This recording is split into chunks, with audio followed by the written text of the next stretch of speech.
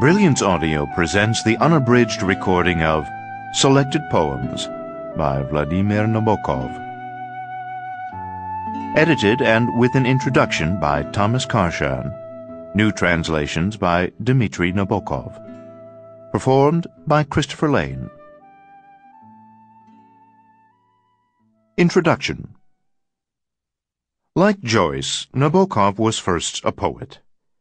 It was, he tells us in his autobiography Speak Memory, 1967, the summer of 1914 when the numb fury of verse-making first came over me.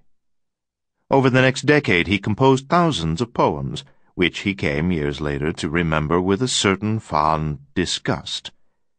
In the introduction to his 1970 collection Poems and Problems, he would speak of the steady mass of verse which I began to exude in my early youth more than half a century ago, with monstrous regularity. Many, if not most, of these early poems were never published, though some did appear in his first collection, Stücke, Poems, published in 1916, while the Nabokov family was still in Russia, and a few more in 1918 in a collection which also included the poems of a school friend, Andrei Balashov.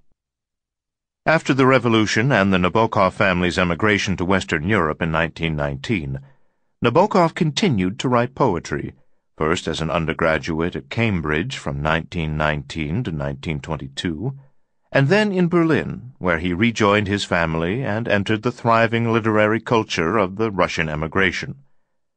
There he found public outlets for his verse in the Russian-language press, especially the Berlin émigré newspaper Ruhl, the Rudder, of which Nabokov's father was a founder editor. In turn, 36 of his poems were collected into a volume entitled The Cluster in December 1922, and another 156 in The Imperium Path in January 1923. After 1926, when Nabokov published his first novel, Mary, he wrote markedly fewer poems, and his lyric impulse was largely channeled into his novels. After all, Nabokov ranks alongside James Joyce, Marcel Proust, and Samuel Beckett as one of those great modernists who reinvented the novel as a vehicle for poetic prose. Indeed, his last and most important Russian novel, The Gift, published serially in 1937-38 and in its complete form in 1952, a fiction. Sample complete. Ready to